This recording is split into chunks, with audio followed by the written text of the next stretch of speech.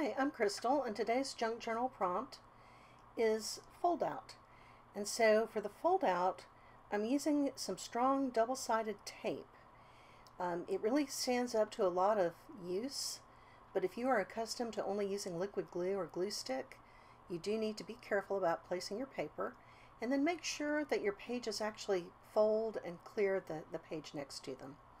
That double-sided tape is also really good if you've got a heavier item to attach or something really textured.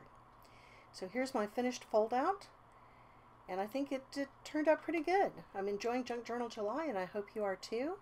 Thank you for your time and attention today, and I've got the longer video linked in the description box below.